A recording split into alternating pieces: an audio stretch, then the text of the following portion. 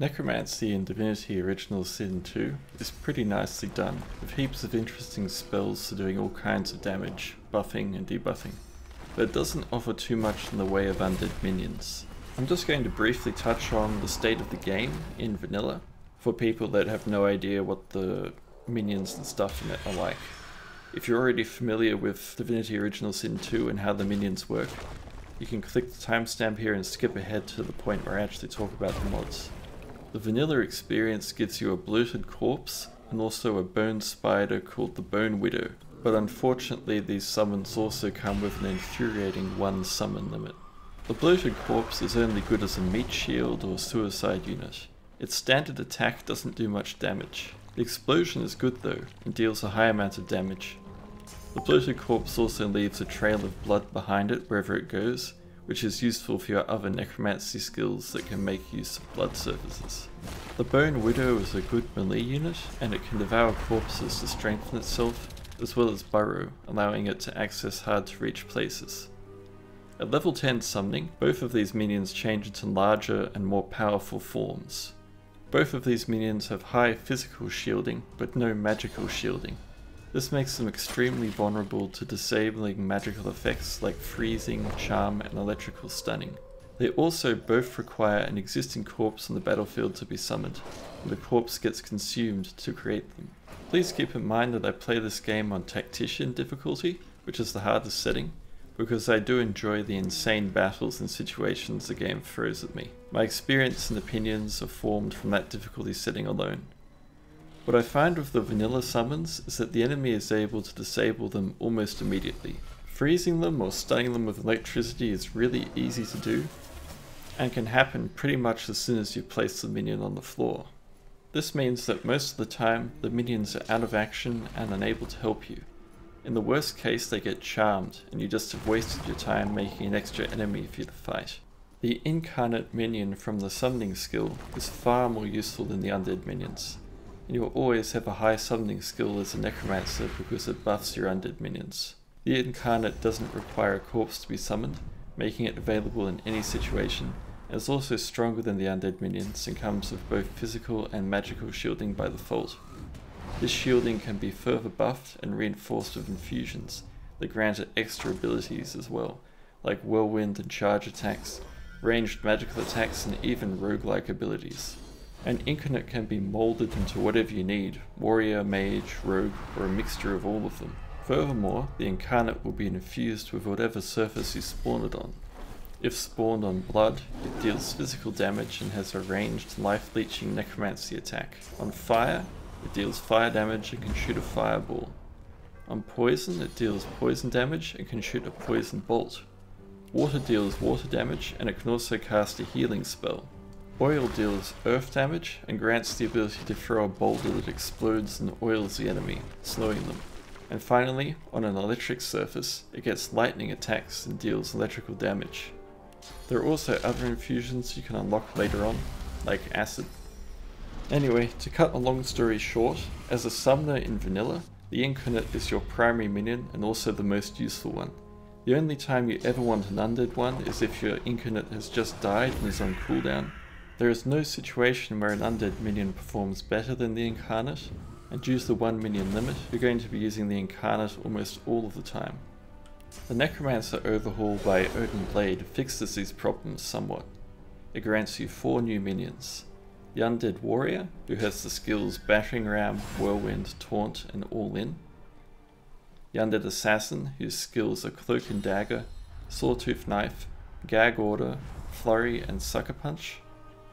The Undead Elementalist, with the spells Hail Strike, Fossil Strike, Electric Discharge, Searing Volley, and a Poison Staff attack. And finally, the Bone Golem. He's a big, tanky dude who fills a support role. His skills are Unearth Corpse, Bone Cage, and Living on the Edge. All of these minions spawn with both physical and magical shielding, which already makes them vastly more useful than the Bloated Corpse and the Bone Widow. They also have useful abilities that make sense for the minion. In addition to these minions, there's also a spell which allows you to reanimate zombies whenever you deal the finishing blow when killing an enemy. It only lasts for 2 rounds, so timing on this one is key. I haven't managed to try it out. My build hasn't really given me any opportunities to try this because generally my minions are dealing all the killing blows and things, but these zombies are short-lived, very temporary affairs. The Incarnate is still superior to all of these minions. It's far tankier and deals at least double the damage, but for their given niche role, they perform slightly better than the Incarnate. The Bone Golem is the only minion that can do things the Incarnate can't, due to its support spells. The Golem's ability to cast Living on the Edge has saved my butt in a couple of hairy situations. It allows a character or summon to resist death for a couple of turns. He's also a free minion, in a sense, because although he costs a corpse to make, he can also put a corpse back down for you. One of the best spells is a new spell called Overhaul. It allows you to have 3 minions active in addition to your Incarnate for 5 turns, but all of your undead minions have reduced constitution and action points.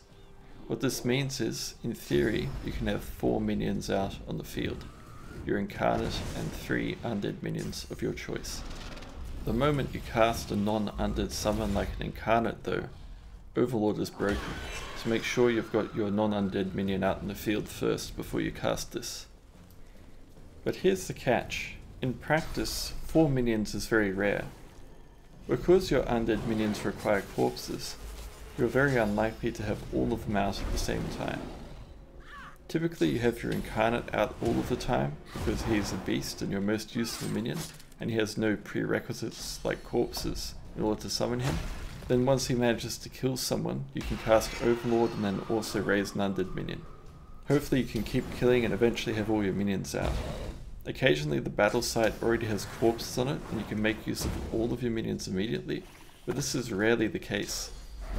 The solution to this is to have a party of 4 characters, each of them with at least 1 point in Necromancy, and all of them having the Unearth Corpse spell. When combat begins, you can make each character slap down a corpse, and then that's 4 corpses to make use of. And you can reach maximum minions very quickly.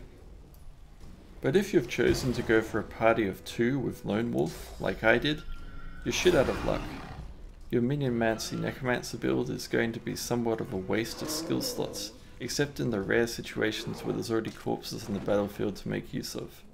This corpse requirement is honestly quite punishing for a Minionmancer build, and it rarely lets you achieve full potential, unless you cheese the game, like I described before, by making sure that all of your party members have that Unearth Corpse skill. But here's how it is for my Lone Wolf party. Los is a Necromancer, and so am I. Both of us have Unearth Corpse, but that's only 2 minions. So one Necromancer is running at 3 minions maximum, while the other only has 1 minion. This is pretty crap.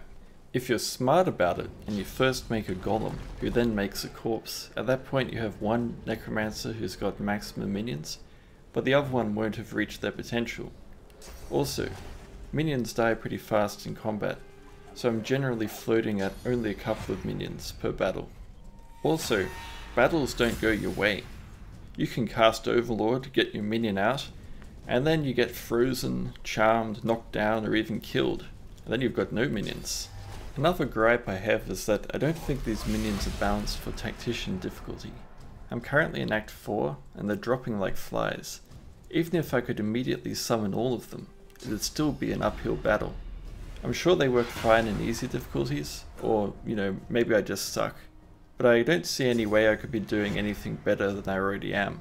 My summoning is maxed out, and so is my Necromancy. These are the strongest minions possible, and they're little more than a speed bump for most of these enemies. But thankfully, OdinBlade offers a remedy for this with the Enhanced Summon Scaling mod. I very much recommend that you use this mod as well.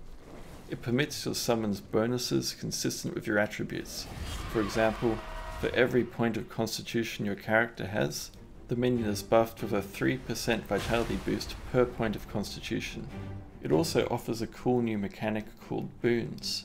When an attribute reaches 25 points or higher, when you summon a minion it gets a special buff. I think that there's some room for improvement on this to get the best Necromancer Minionmancy experience possible. I feel like the Undead Warrior, Undead Assassin and Undead Elementalist are a bit underpowered. In my experience they very rarely live to see a 3rd round in combat. The corpse requirement also needs some work. It's silly to have to cheese the game by giving every member of your party the Unearth Corpse spell, just so that you're able to utilize your quite squishy undead minions.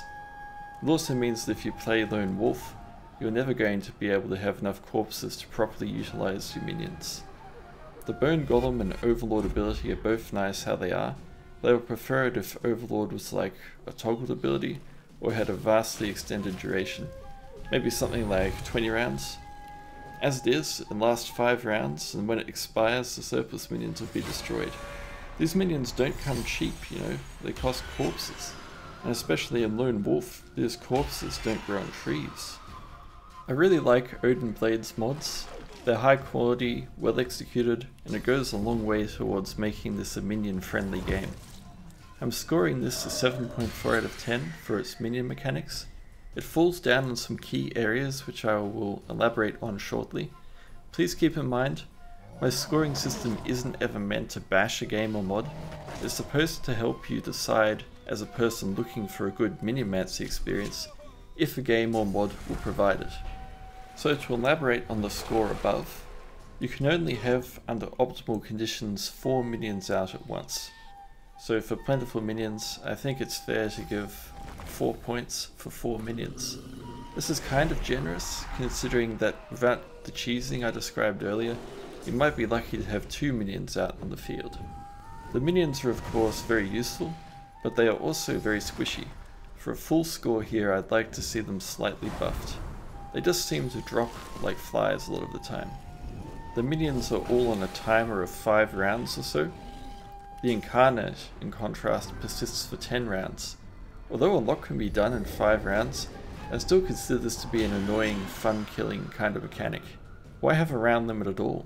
The corpses you need to make them with don't come easily, unless you're cheesing with an Earth Corpse, of course. I like that in order to have more minions with Overlord, you must weaken yourself. That's the type of thing I like to see. Thanks for watching. I hope this video has helped you find something fun to play. I've got more videos and Necromancy stuff coming soon. By the way, it's been a while since I made a video, maybe 6 weeks, certainly more than a month. If you're curious as to why that is, it's nothing all that exciting, it's simply because I haven't been feeling like making videos lately. I'm not running out of games or mods to cover or anything like that. There's actually a shitload of them to do. And in the unlikely event that I ever run out of Necromancy games to cover, there's like an infinite supply of Skyrim mods to delve into, so there's really no worry about running out of stuff. If you have any questions, feel free to comment below. I really love this game, by the way. It's possibly the best RPG I've ever played. Just everything is so polished about it, and there's so much content. It's really amazing.